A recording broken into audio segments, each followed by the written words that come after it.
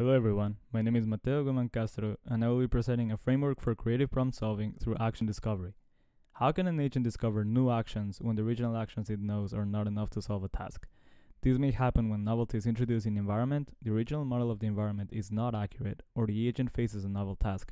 Creative problem solving allows an agent to discover new actions to accomplish a previously unreachable goal. We perform creative problem solving through action discovery, combining two levels of abstraction as follows. In symbolic planning space, the agent tries to reach a goal state using its original symbolic knowledge base. When the plan executor fails, either during execution or fails to achieve the goal state, we enter sub-symbolic parameter space, in which the agent performs action primitive discovery through interaction with the environment to expand the capabilities of the agent and update the symbolic knowledge base.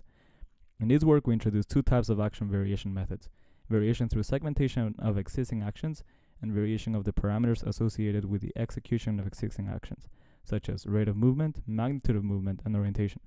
In our first experiment, the goal of the robot is to reach the green block on the other side of a sliding wall, which is lowered when the left button is pressed. However, the robot only knows how to do an instantaneous push button action. Through action segmentation, the agent discovers the action key pressed from segmenting the push button action to lower the sliding wall and reach the green block. In our parameter variation experiments, the agent discovers variations of the original actions to solve a simple cooking task when the environment changes. For example, it learns the nudge action from the original push action when the cover of a cup becomes lighter. In this work, we contributed a unified framework for creative problem solving with two action discovery methods. In future work, we hope to use reinforcement learning to extend this framework to continuous robotic state spaces and learn an auxiliary model of the world. We will also look into methods for lifelong creative problem solving that minimize destructiveness of the environment during discovery.